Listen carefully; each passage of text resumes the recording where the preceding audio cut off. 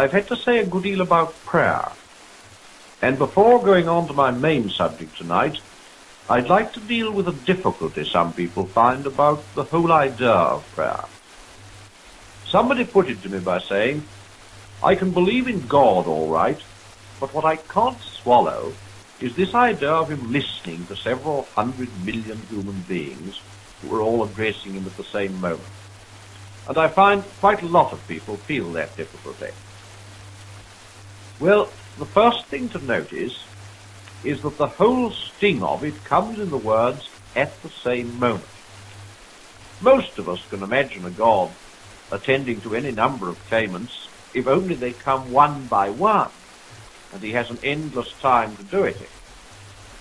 So what's really at the back of the difficulty is this idea of God having to fit too many things into one moment of time.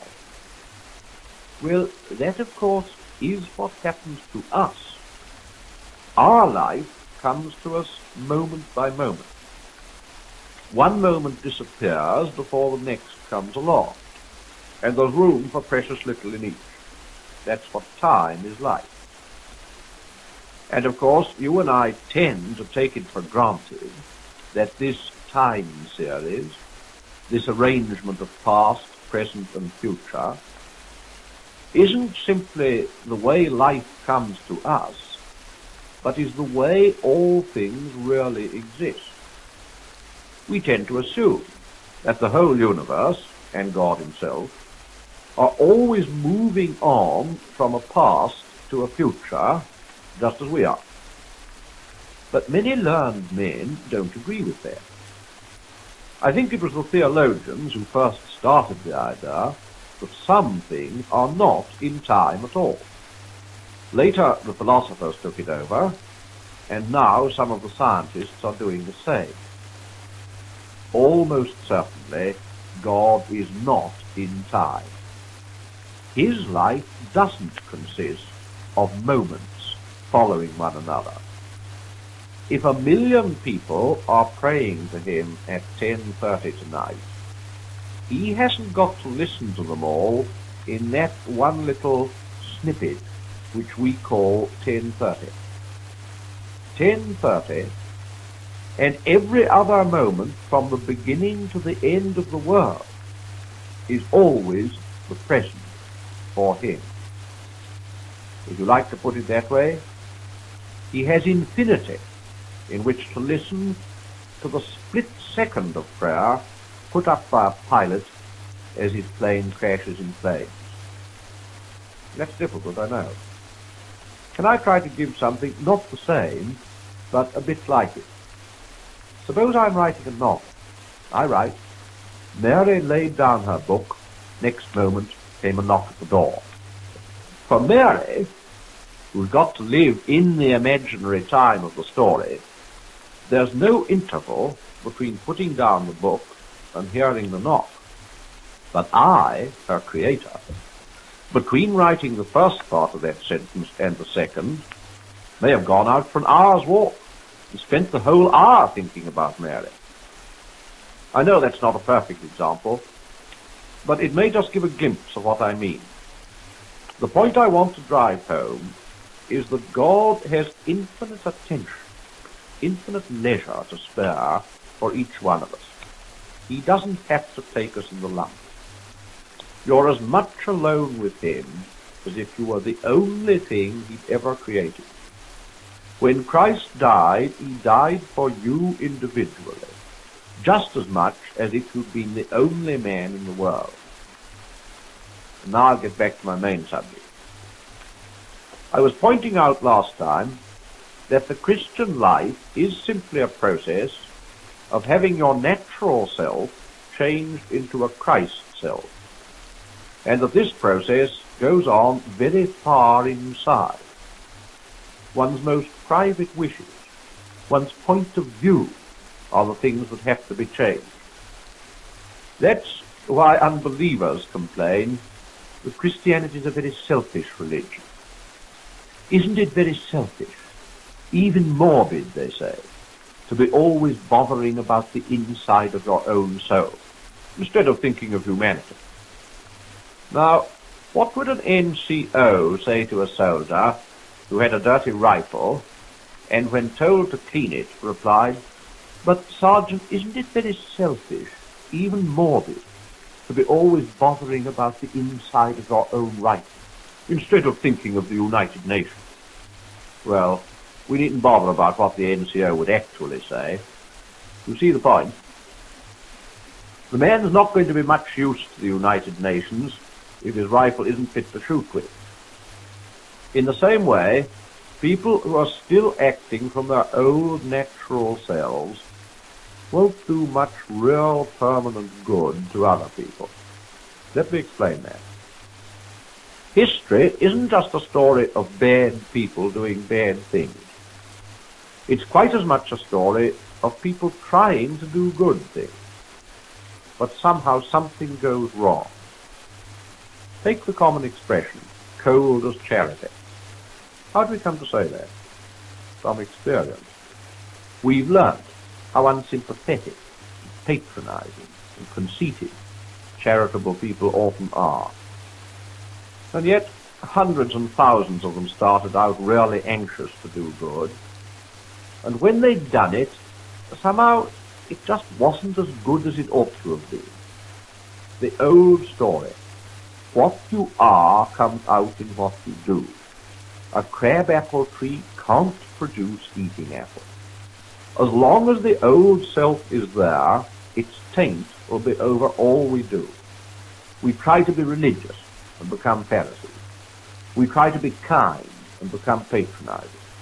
Social service ends in red tape and officialdom. Unselfishness becomes a form of showing off. I don't mean, of course, that we're to stop trying to be good. We've got to do the best we can. If the soldier's fool enough to go into battle with a dirty rifle, he mustn't run away. But I do mean that the real cure lies far deeper. Out of ourselves and into Christ we must go. The change won't, for most of us, happen suddenly. And I must admit that for most Christians, it'll only be beginning to the very end of our present lives. But there are some in whom it goes further, even before death, far enough for you to see it. Their very faces and voices are different. When you meet them, you know you're up against something which, so to speak, begins where you leave off. Something stronger, quieter, happier, more alive than ordinary humanity. Now, that's just for Christianity, as I think, has the real answer to a question a lot of modern people are asking. Everyone's heard of evolution, how man evolved from lower types of life. And people often ask, what's the next step? When is the thing beyond man going to appear? Some imaginative writers even try to picture what the next step will be like, but they usually end in nonsense about men with 6 arms or wings or something of that kind. But the Christians think those people are on the wrong tack. The next step has already appeared. The next step is from being mere creatures to being sons of God. The new kind of man appeared in Christ. And other new men, little Christ, are already to be found, dotted here and there about the earth. We Christians don't call it evolution because we believe it isn't something coming up out of blind nature, but something coming down from the world of light and power and knowledge beyond all nature. But if you like to call it evolution, do. The next step is here. You can become one of the new men in Christ if you like. Or, if you prefer, you can refuse the step and sink back. Now, if we take the step, it involves losing what we now call ourselves. That doesn't mean that all the people who accept Christ are going to be exactly like one another. I know it sounds as if it did. If there's one Christ, and he's to be in us all, actually replacing our personalities with his own, what difference will there be between us? Now here I've got a rather difficult thing to say. On the one hand, it isn't true that we shall lose our personal differences by letting Christ take us over. On the other hand, I don't think Christ can take us over as long as we're bothering about what will happen to our personality. Can I take the first point first? If a person didn't know about salt, wouldn't he think that anything with such a strong taste would kill the taste of all the other things in any dish you put it into? We know that, as a matter of fact, it brings out their real taste. Well, it's rather like that with Christ.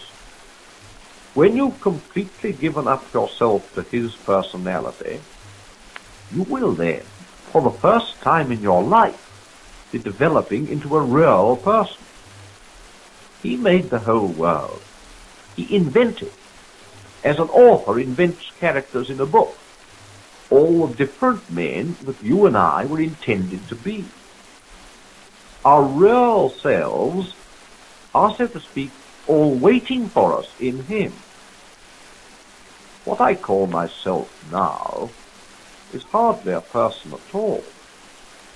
It's mainly a meeting place for various natural forces, desires and fears, etc., some of which come from my ancestors, and some from my education, some perhaps from devils. The self you were really intended to be is something that lives not from nature, but from God. At the beginning of these talks, I said there were personalities in God. Well, I go further now. There are no real personalities anywhere else. I mean, no full, complete personalities. It's only when you allow yourself to be drawn into his life that you turn into a true person. But on the other hand, it's just no good at all going to Christ for the sake of developing a fuller personality. As long as that's what you're bothering about, you haven't begun.